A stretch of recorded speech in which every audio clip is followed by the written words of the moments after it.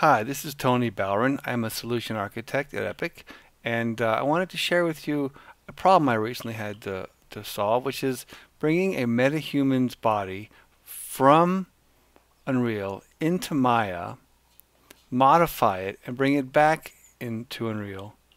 In this case, to get rid of some polygons that were poking through some clothing. And along the way, I had some problems, and I came up with some solutions, and I figured this might be something that other people are going to deal with, and so I'm going to show you how to do it.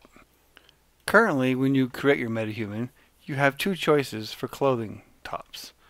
The long sleeve versions and no shirt.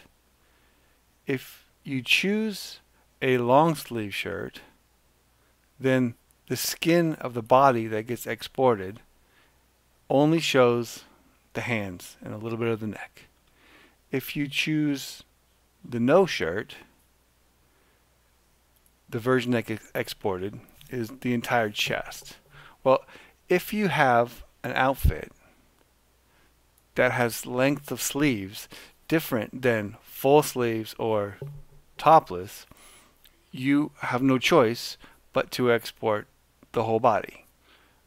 And if things don't line up perfectly on your skinning, then you will get interpenetration. Now, you also might want to be doing this because you want to modify the body in some way. So it's not just useful for deleting polygons, although I think that will happen a lot. You might want to modify the body in some way.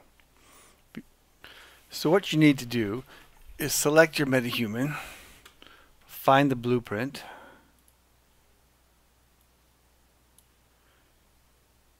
and you will see the body component, and here you can find the skeletal mesh for that. If you click on the browse, it will locate it for you in the content browser. You want to right click, asset actions, export. I'm going to put this in a directory from UE. I'm using the male, tall, normal weight body. It already exists. The FBX export version, don't think matters too much. You do, if you want to do all the levels of detail, which I highly recommend, you check that box. And the body doesn't have morph targets, but it doesn't hurt to put that on there. And export. And you will bring that into Maya, and here we'll see the body. Because you exported all the LODs, you'll see the group here. One thing you can do, what I like to do is you can change the LOD start percentage. I do something like 200, 150, 100. And what that does is basically when I move back and forth in Maya, it allows me to see the different LODs. And here you can see this is LOD 0. Let's go back a little more. LOD 1, LOD 2, LOD 3. And it's important that you modify all of these LODs because the bones get LOD'd out as well. And if you you modify only one version and you apply that version to a skeleton that has less bones, you will get an email like this from your boss saying, hey, the fingers don't look right. And this is because the skeleton was LOD'd and removed some bones, but I only did the 0 LOD body at higher res, and so there was no geometry. There was too much geometry looking for bones that weren't there. So you don't want to get this picture sent to you from your boss. So you want to make sure you do all the LODs when you do this. So how do you do that? The first thing you want to do whenever you bring in an FBX from Unreal into Maya is look at the structure here. You will notice there's a group on top with the bones and the geometry underneath. This extra node is created because this is how the FBX stores information about a different coordinate system, whether it's Z up, Y up, left-handed, right-handed. And in this case, I'm using Maya and the Z up. But if you were to just export this back out from here into Unreal, Unreal will not understand this bone, and you'll get a root error problem, right? So the first thing you always want to do is just unparent these and get rid of this, okay? And then the next thing that you will notice here, and I'm going to purposely leave this broken to show you another problem. On the hand here, and it'll happen anywhere there's a seam, but if you look closely right here, you will see a seam. This seam corresponds to the UV seam of the hand. Here we go. So you see this point right here. It actually corresponds to a point along the edge. And what happens is, apparently, in Unreal, when you import this model, the GPU skinning will separate patches of vertices internally. So when you export these things back to Unreal, they will not be lined up. So, for example, if I select this vertice and I move it, you'll see here it is not connected, right? And this will be a problem when you bring it back. So I'm going to do it wrong, and you'll see what happens. You'll see the seam, and then I'll show you how to fix that. But this is something that you should definitely be aware of. So okay, let's go here. So what I want to do is first turn off this joints, because when I select the faces, if the geometry is there, the joints are there, it will select those. Okay, so I want to select the faces, delete them.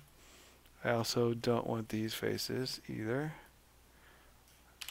Okay, and then I want to go to the second LOD, see how it switches. I want to do the same thing. So select the faces, select all the body, because I never want the body to show, and select the shoulders, because those are problem areas. I don't have to be too particular because the sleeves aren't that exact. So, you know, I'm just doing this roughly. Here we go. Select the faces. Delete that, and delete. That's fine. Okay. There is another LOD, but these are mitten hands, and I never, ever, ever want to see this anyways. So it doesn't matter here to me about this version. I just care about the first three LODs. And you know, if you see some random pieces, you can delete those. Okay, so now we have this done.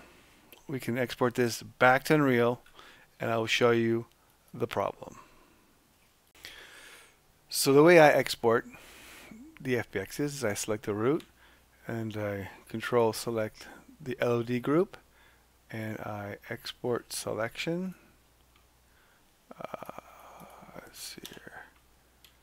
I put these in a directory from, let's name this, from Maya.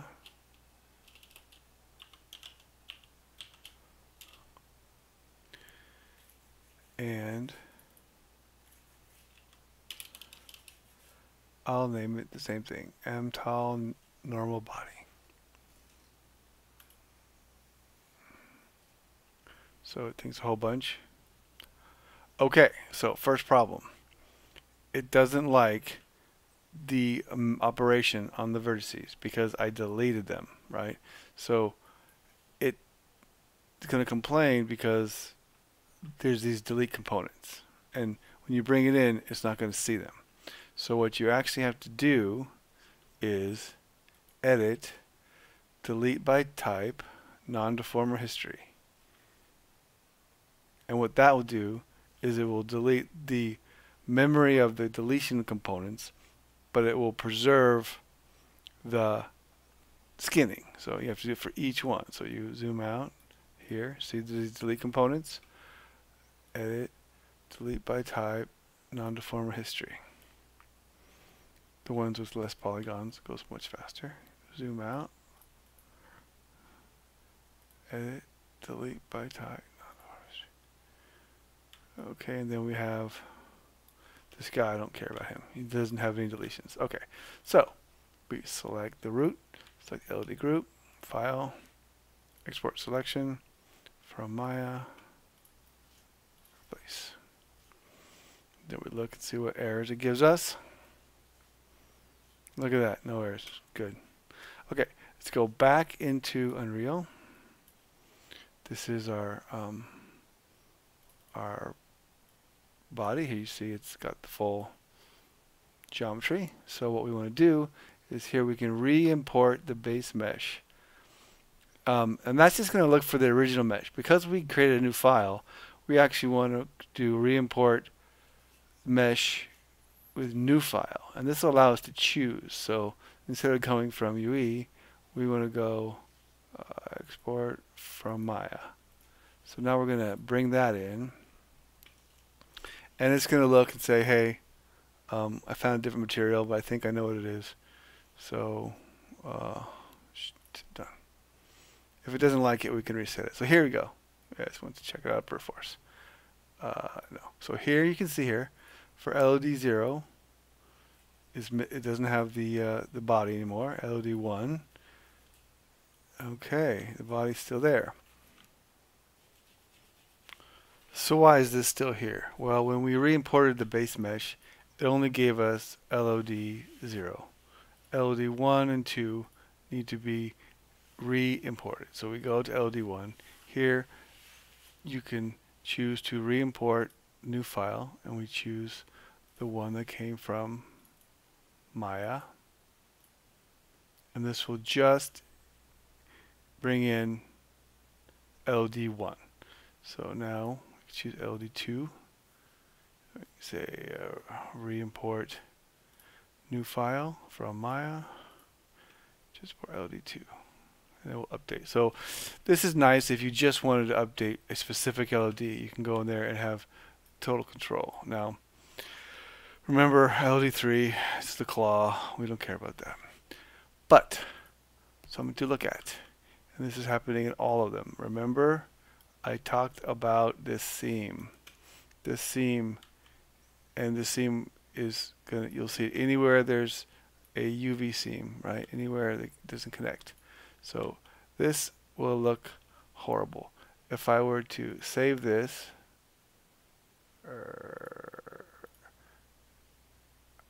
and I were to go back to my scene, let's compile our characters, and I were to look closely, now sure, it's not as distorted and disfigured as the LOD missing, but this is not pretty. See that right there?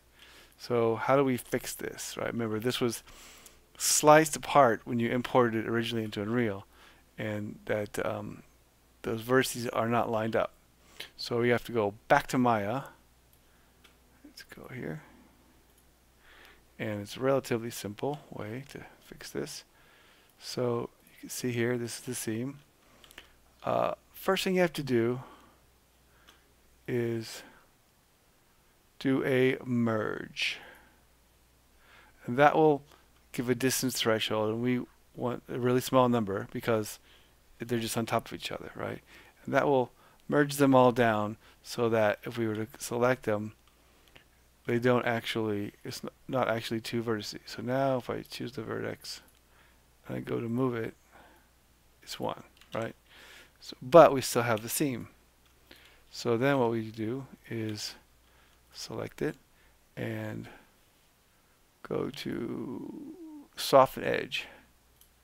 So create the soften edge, we go here. Now look at how beautiful that is. Okay, so nice and smooth. We once again edit. Now you would edit non-deformer history when you deleted it. Normally we wouldn't do this in 2 steps, but I wanted to show you what happened if you didn't do it right. And of course we have to do this to all the LODs. that we want to use. So edit mesh, merge, mesh display, soften edge, edit, delete by type, non-deformer history. We want the non-deformer history, because if we delete the deformer history, we will lose all the skin clusters and then it won't animate anymore. Let's see, and then LD2, yep, same thing. We merge, then we soften edge and non-deformer history. Okay. Then we can re-export this again. Select the root, export selection from Maya. Hope we get no errors. Means we remembered everything. Go back into our headless guy here. Okay. We go back to our hand, and then we can just, if you want, just go LD0. Here we want to re-import the base mesh.